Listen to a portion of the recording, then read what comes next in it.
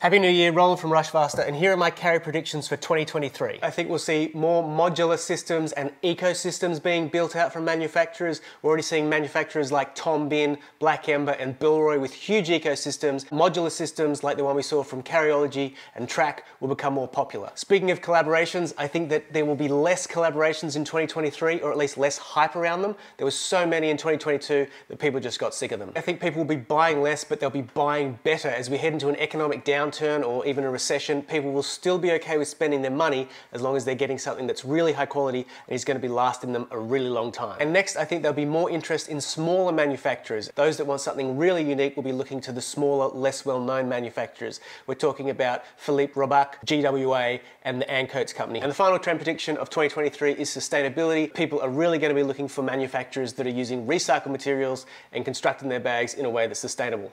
Follow us for better gear and better ways to carry.